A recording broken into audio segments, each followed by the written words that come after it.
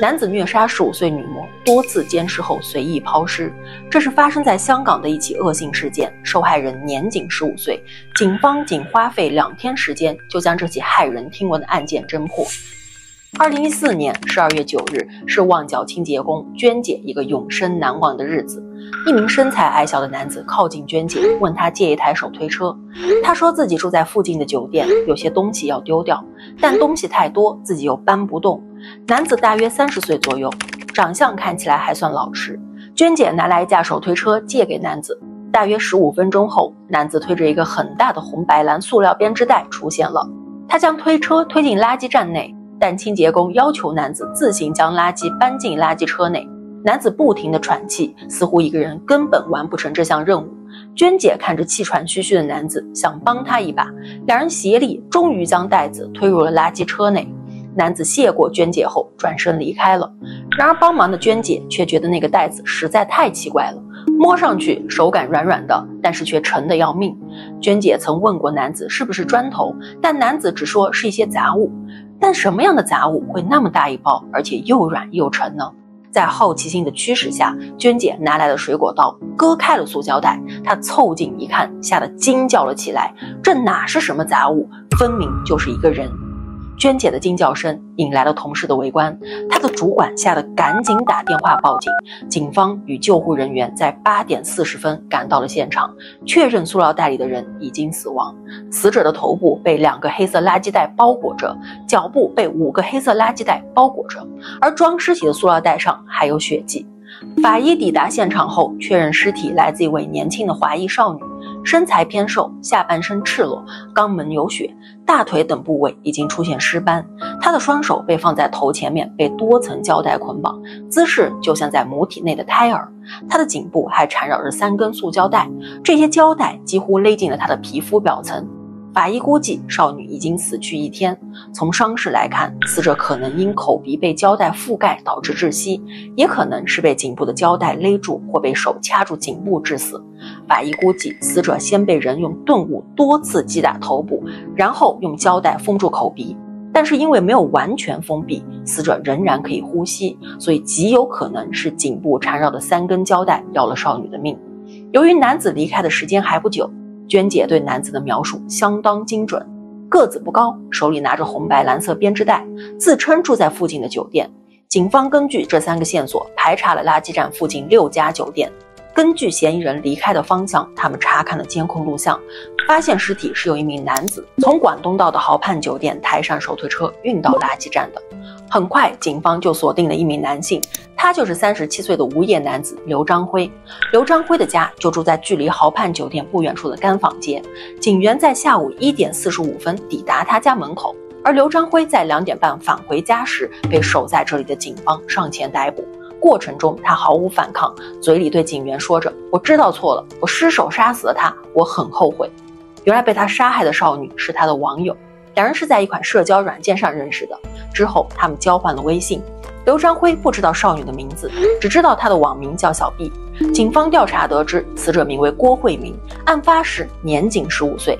他是一名中泰混血，颇有语言天赋的郭慧明会说广东话、英语、泰语、日语和韩语。原本他应该正在读高1，但是和家人闹翻后，他辍学离家出走了。出走后的郭慧明在旺角一家女仆餐厅做服务生，并和男友阿乐同居。闲暇时，她喜欢玩 cosplay， 慢慢的，她引起了一些摄影爱好者的注意，并邀请她进行外拍。随着邀请逐渐增加，外拍成为了郭慧明的副业。刘章辉也是通过社交软件邀请郭慧明外拍，他出价500港币拍摄2个小时，郭慧明爽快地答应了他的邀请。两人定于12月8日下午在旺角朗豪坊会面。郭慧明万万没有想到，这次赴约会让他年轻的生命画下句号。时间来到12月8日，刘章辉从账户提了6000港币，提前抵达了旺角一带。他嫌一般店家的睡衣太普通，又去了朗豪坊9楼的精品睡衣店，这里的睡衣款式又太过性感，始终找不到合适衣服的刘章辉在与小 B 会面后，直接带他去了睡衣店。小 B 也觉得那些睡衣太过性感，一件都不想挑。他告诉刘章辉自己带了圣诞服饰可供拍照，随即两人便离开了商场。刘章辉说，他之前听说很多人被放鸽子，所以他把相机放在家里。他让小 B 和他一起回住所拿相机，两人最初约定在公共场所进行拍摄，所以一开始小 B 并不愿意进入刘章辉家，但刘章辉不停邀请与劝说，小 B 最终还是跟进了屋内。刘章辉得知小 B 带了圣诞主题的衣服，便要求他更衣拍摄，但这与当初的约定不同，因此小 B 并不同意。此时刘章辉开始对小 B 诉苦，他自揭伤疤，说起失业，说之前的工作很不如意，同事有权有势，自己只能默默忍受。他把自己的失业都归结于同事刻意排挤。不知所措的小 B 只能附和着眼前的男子，说别看私营好像很赚钱，其实来钱快，去的也快。听到这些话的刘章辉不知道是触动了什么机关，突然变得异常愤怒。他认为小 B 来钱容易，所以乱花钱，说这些话简直是得了便宜还卖乖。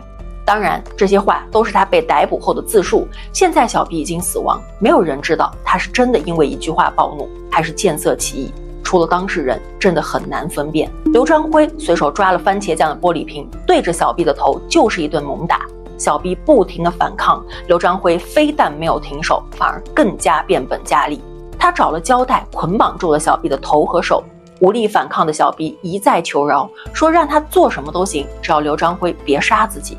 刘章辉拉开小 B 的丝袜，抚摸他的下体，又在肛门处涂了润滑剂，塞进了鹿茸大补酒的瓶子。酒液漏出后，刘章辉又将酒灌入小 B 的喉咙，并将一个塑胶瓶盖塞入他的肛门，试图阻止酒液的流出。但他发现小 B 没有醉酒时，他相当惊讶。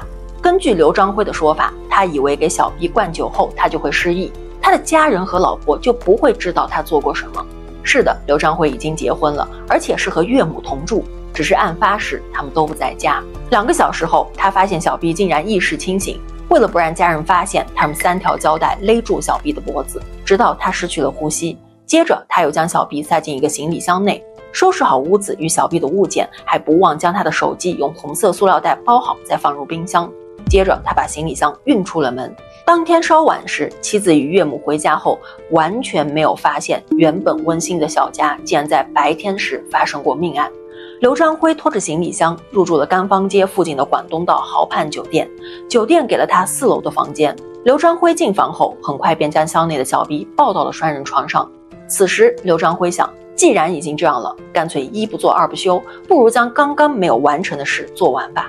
随后他脱掉了小 B 的衣服，然后开始奸尸。完事后，刘章辉将小 B 的衣物丢进外面的公共垃圾桶。接着他开始看租房广告，他想租一间房子把小 B 的尸体藏起来。他先想到了酒店，但酒店1天的房费就是580，10天就是5800，待业的他根本负担不起。随后他又去看了招租的房子，长租每个月1600，短租2000，空间仅够摆放1张床和电视机。刘章辉想和房东讲价，但没有成功，他也就此作罢。再次回到酒店的刘章辉看到床上的尸体后兽性大发，随后他开始了第2次奸尸。结束后，他在酒店的浴室冲了个澡，紧接着他打了电话给太太，约她吃晚餐。赴约前，刘章辉先回了趟家，仔细整理了小 B 的物品，将它们分散扔到路边的垃圾桶中，才放心的出门用餐。回家看电视时，太太发现他受了伤，刘章辉只说他在楼梯间跌倒了。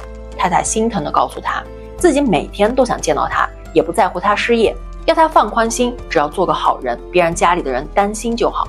其实在刘章辉失业后，家里的大小开支，包括房屋贷款，都是由妻子承担。